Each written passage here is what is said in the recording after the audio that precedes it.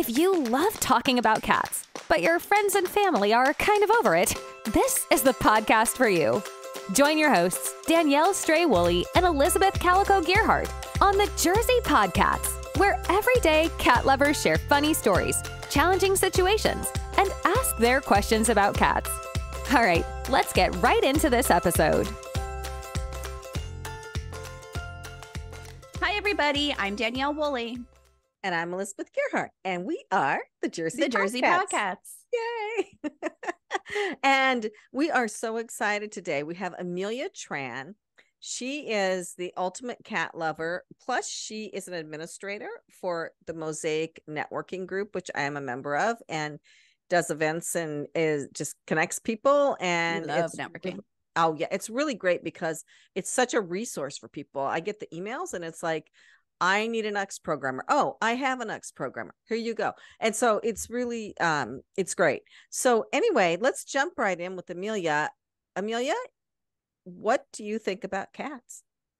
Well, that's a really good question. Well, first off, I guess you could say a woman of priority. So outside of managing Mosaic, I also am a senior marketing director, representing a couple of tech firms.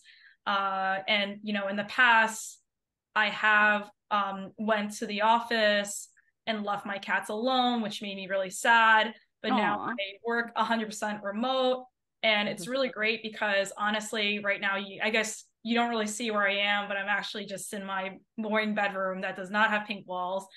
And what are those guys doing? I have two cats. They're sleeping on my bed right now next to me. Aww. So I think it's awesome to know, like, what am I really working towards? Like, what am I really working for? And the honest truth is to really provide a better life for my cats.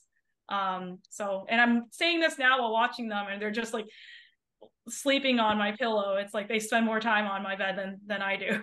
Oh my gosh, that's so funny. And for those that are not watching on YouTube, she has the Simpsons background. So that's why we were saying, like, look at my background. But I can relate to I don't know why I was about to start singing it. Thank goodness I did. Okay, fine, I will. Everything I do is for my cats instead of I do it for you. Like, forget about you. I do it for my cats. Yeah, I do a lot for well, yeah, we have a house sitter when we go that takes care of the cats, that they are cleaning lady. So they love her. So, but when she comes to clean, they all get anxious because they think I'm going to go away because I'm working from home all the time too. Yeah. And if I'm gone all day, like I was in the city all day yesterday, they like cling to me when I come home. It's like, oh, thank God you're back. That's so sweet because, so I have two boys. One is, I'm trying to see if like they look like any of your backgrounds.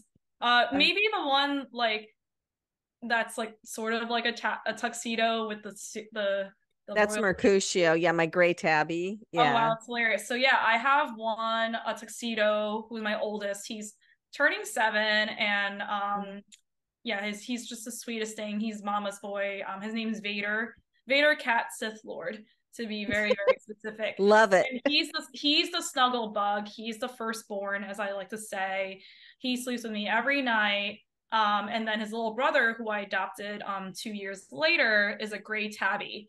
And he has a very different personality.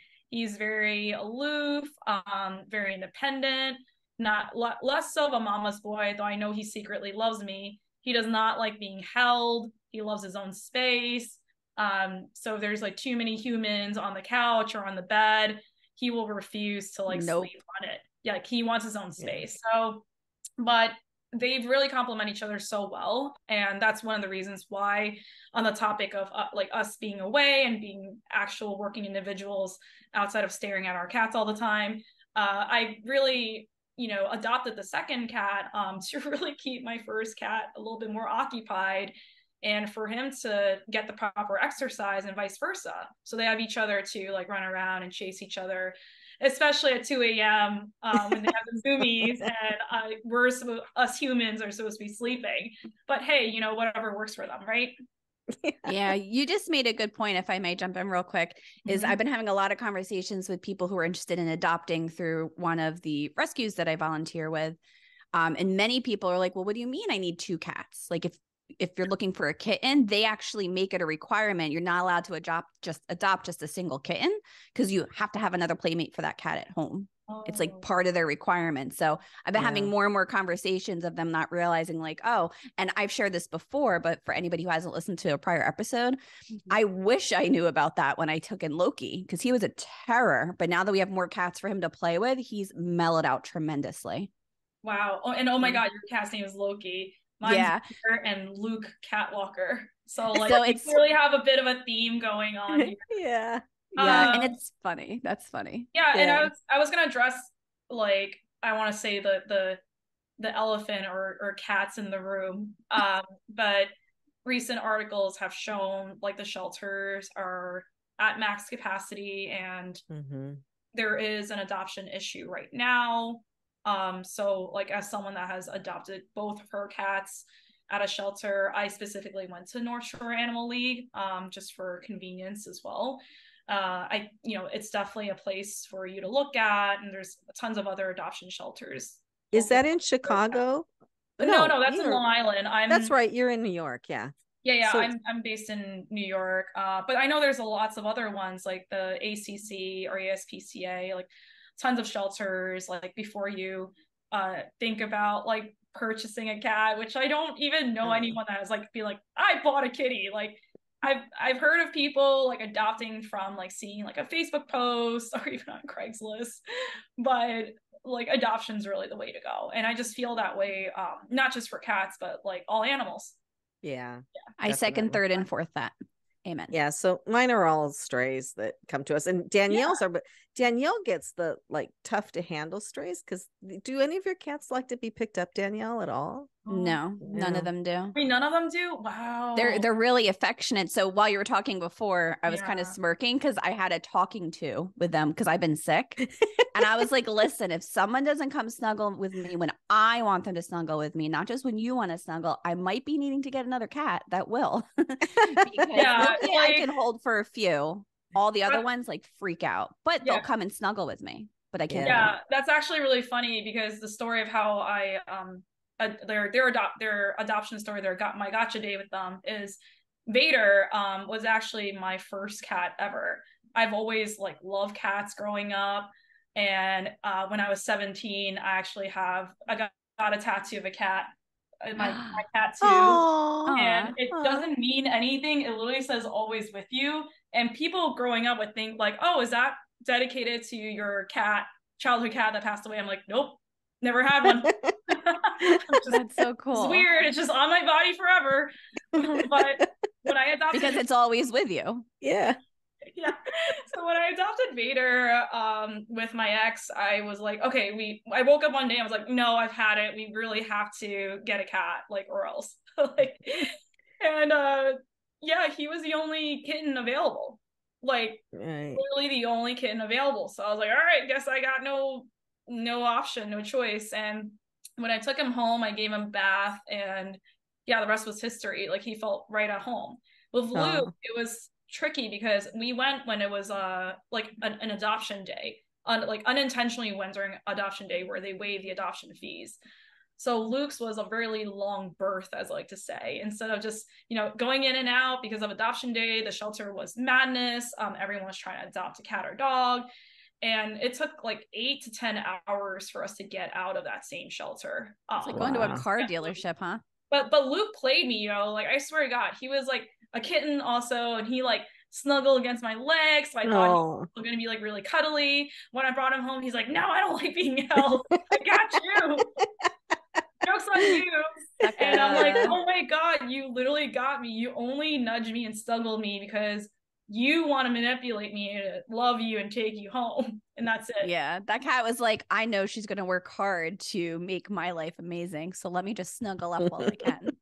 Yeah, exactly. And when I do travel for work, which I used to, it was a little bit different, back then when I had a partner, because, so sometimes when I travel for work, it would like really ease my mind that someone was home to like take care of them and nurture them. And I think contrary to belief is people think like, oh, cats, you don't need to give them attention, right? And I say that's not true. Every cat deserves and needs attention, even if they're not showing it. As an owner, a pet owner, you still need to really spend the time, not just by getting another cat, but like for instance, like in terms of giving them adequate exercise, like there's tons of toys out there where they can self-play, or you can literally like chase them around with a string. Like it doesn't need to be expensive. Like you don't need to go out there and buy toys. You literally take a USB wire or a string. Everyone's got that at home, and you literally drag it around the floor and just make them run after it, right? Like, so that stimulation's really, really important for me, especially when I was traveling. But now as I'm solo, when I do travel for longer than a day or two, I do have a cat cam. So I strategically place I want one so bad. I'm sorry to interrupt like you, but I'm gonna make my 20, husband no, listen like to literally it doesn't have to be like just made for pets. I know a lot of tech brands out there. I'm not trying to crap on them. They'll try to like oversell you because it's like a special pet cam. No, you could just literally get any like Wi-Fi enabled camera on Amazon for like $25, honestly. And how I position it is like, because, you know, cats, they tend to like roam around or like hide in different places. When I'm away, it's not like I'm going to have like a zillion cameras at home that I'm going to turn on. I specifically shut my bedroom door. So I contain them to just like my living room area. And then how my home is shaped is I'm just literally positioning the quote unquote cat cam on my coffee table, and it gives me a direct view of the couch and like the rest of the space. So no matter where they run, I'm mostly able to see them, and they're cats, so they're mostly going to chill in the softest place possible, which is the couch, which is like where the main focal point is. And I do that specifically so again, like I can contain them and see them, make sure they're okay. And what's really great is I get to like talk into the camera. So like if I miss them, they can hear me. They'll be like, "Wait, where's mom? I hear the voice." So it's a really good investment if you know, you don't have one, or anyone that's listening doesn't have one. Yeah, that is a good idea. So do you have people come in and feed them once or twice a day then when you're gone? Yeah, so I am really blessed to have amazing neighbors down the hall. They actually have a corgi that I walk from time to time. So it's like really cool to do like a pet swap type of thing sometimes. So yeah, when I am away for longer, then, you know, they'll come in and feed them and scoop their poop and everything like that. Fortunately, these days I brought in a roommate. So I actually also have someone at home that if I'm not home, like there's definitely coverage around for sure.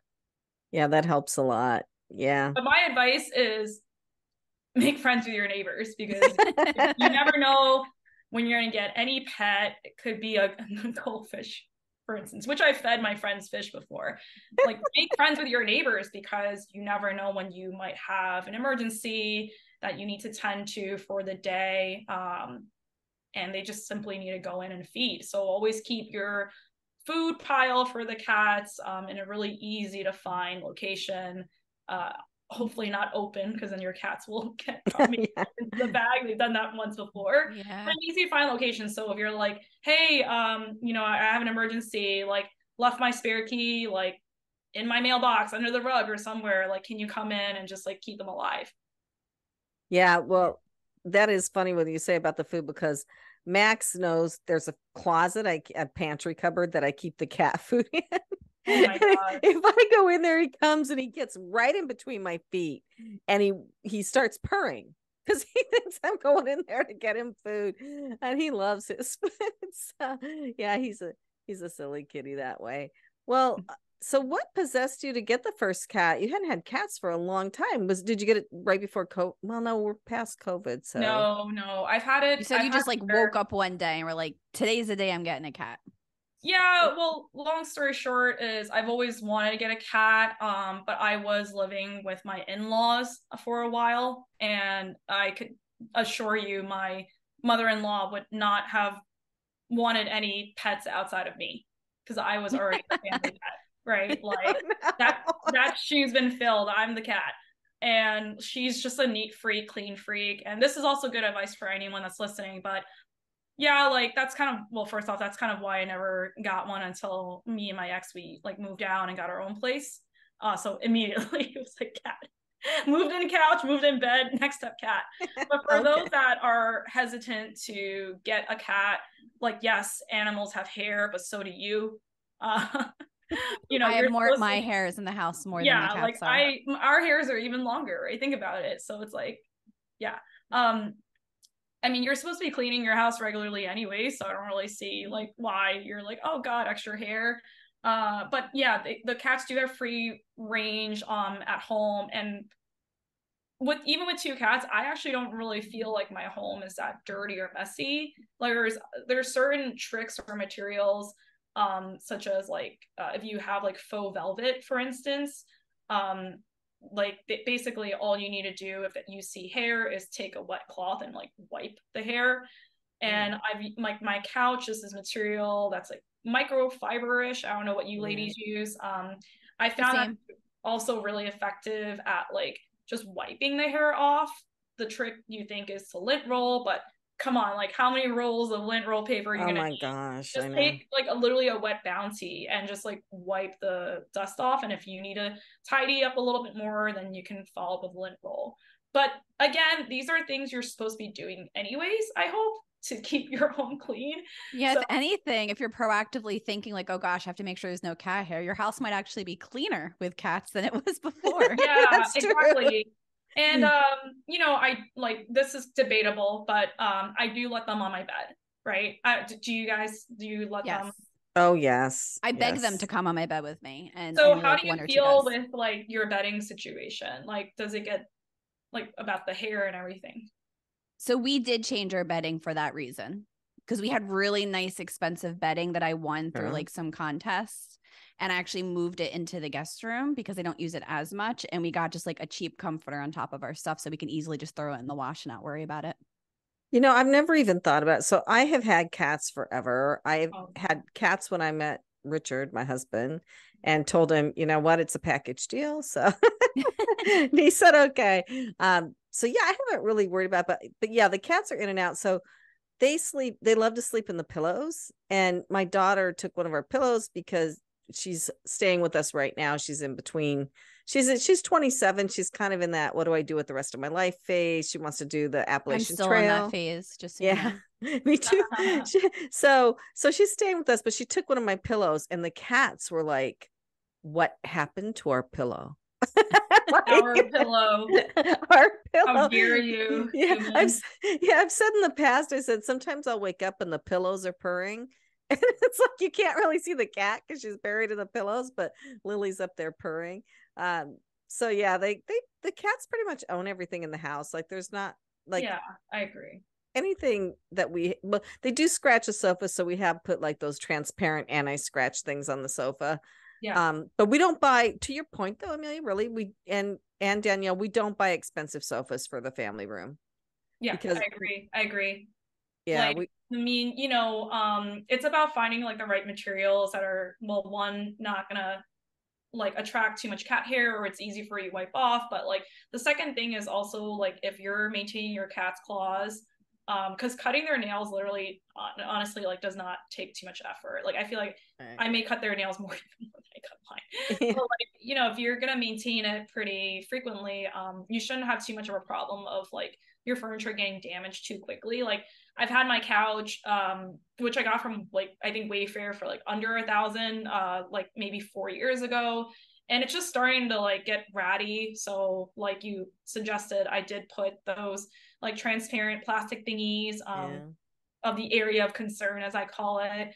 And then with my bedding, one thing I do is I actually have a, like, say, if I don't want them to go in a certain area, like my pillow, for instance, because I am like sleeping on it, and I'll give them their own pillow, you would say, whatever I don't want them to like touch or put too much fur on, I just have this like kind of like plastic, like tablecloth thing that I put over an area, and that kind of keeps like a certain area of the bed really clean, you know, in general. And because, you know, cats hate plastic, at least most cats. So like, well, I have one that loves plastic and tries to lick it and eat it, and we have to hide it. No. Which one is that, Danielle? Thor, whose name used to be Lord Licorice when we got him from the shelter. His name was Lord Licorice, but he's the opposite of a bad guy in a Candyland game. So I have to ask Amelia this. Have you ever been to the smallest beautiful art gallery in Manhattan? The smallest beautiful art gallery? Yeah, it's really cool. They do these tiny, tiny miniatures. And I was there with my husband and daughter, and there was one of Thor's hammer like on the tip of a pencil, carved out of the tip of a pencil. God. I know, it was so cool. So I had to take a picture and send it to Danielle. Yeah. Wow. No, I haven't been there. I've lived in New York my entire life. Like, when you define or think about a New York minute, think of that as my life. Like, for the last God knows how many years, I've just like literally kept going and going and going, right? So I'm now feel like I'm in a good place in my life and career where currently I've been 100% remote for the last few years. That may change in the near future as the job market changes as well, which I'm fine with. And man, the first thing I thought of was like, wow, if I go into a job that's like a hybrid situation, like, can I negotiate to be like, oh, I have cats, so I need to like stay home a little bit more often. They have needs, they sleep all day, and who knows what might happen when they sleep. Could you imagine, like, instead of like a kid conflict, it's a cat or dog conflict? I mean, it's not to deter it too much, but it's to me, I feel like it's one and the same, right? Like caregiver, it can be different things. I don't have to necessarily say I'm going home to take care of my kid in that aspect. I can just say I'm going home to take care of a loved one, and a cat is a loved one, right? Any HR awesome. Professionals listening, let us know what verbiage we can get away with here. I can come up with God knows how many verbiage to like. I mean, working in marketing has its perks, like ideas and creativity. Like, that's what keeps my food on the table, right? So if anyone's listening and needs like a get out of jail card, going home to your cats. But it is true. I mean, most of the people that we've had on the show, they're pets. So we've had some dog lovers, which we like dogs. We just don't want to live with them. But we're dogs. This isn't Jersey pod dogs, like, just kidding. No, but most of the people do consider their pets to be like children, and they really, I had read, and I just want to get everybody's opinion on this, that cats sleep with people because cats feel safe when they're with their humans. I kind of feel like cats kind of see things that we don't see, and they're keeping us safe. And that's why they sleep with us. Because my cats, always one of them sleeps with me, and they kind of sometimes take turns. So I don't know. I think there's something out there, and maybe in the spiritual world or something, that they're seeing, and they're like guarding their humans. Any thoughts? Well, I think I've shared before that when I was going through like I call it a health crisis. I'm fine from that one now, but like they knew I was sick before I was, because they were being extra cuddly, and I was like, something is up. These guys are like loving on me. They were all sleeping on my bed, which is rare. Tony always sleeps on our bed. Some of the other ones use this for body heat, I swear, in the winter. That's why they sleep there. But for most of the time, they always have eyes on us, but they have their spots. So like Loki has a spot in the corner by the dresser that he could see everything. Tony has a spot up here that he's always looking down on us, but not so much on the bed. So I think it's more of, they just sense things. They're more energetic. Yeah. What do you think? It's a really interesting take. I mean, I never kind of thought about it as like them keeping us safe. I think it works both ways. Like, that saying of like, oh, we're choosing our cats, or maybe they chose us, like we're their entire lives, whereas in comparison, they're only a small part of our lives. And I do feel like, maybe there's a ghost lurking around my home, like somewhere, where Luke apparently is not giving a rat's ass about it. But Vader, on the other hand, just likes to cuddle. So it could be that maybe he's sensing something, but I also just feel like he's just a big snuggle bug. Just like kind of in human nature, like there's going to be certain humans that are going to choose physical touch as like their love language, for instance. I almost think like, certain cats, maybe it's the way they were born or raised. They may be more affectionate than others because of their different personalities, for sure. Well, and even without like them, humans, Oh, go ahead. We're just too excited about this topic. I know. Because I wanted to say, go ahead, Danielle, and then I want to say something about Max. Let's start over. Go ahead. Okay. Well, So I want to just say with Max, I'm kind of disappointed because when we got him, we carried him around, we snuggled him a bunch. He's part Maine Coon, he's part ragdoll. He was ragdolling on us and all this other stuff. But we couldn't treat him like the other cats because he had so many health issues when we first got him. They thought it was a food allergy. And so he really got this attitude of, I want to be treated just like the other cats. So now he's a little snuggly, but not much because he wants to be just like the other cats who are not very snuggly because they were wild critters when I got him because they'd already been on their own for months. So there you have it. Well, I was going to say, just from on the rescue side of things, like you would think that an animal that had been abandoned or neglected and left outside would have a different personality than one that was just like born right away as a kitten. But I've actually not seen that consistently.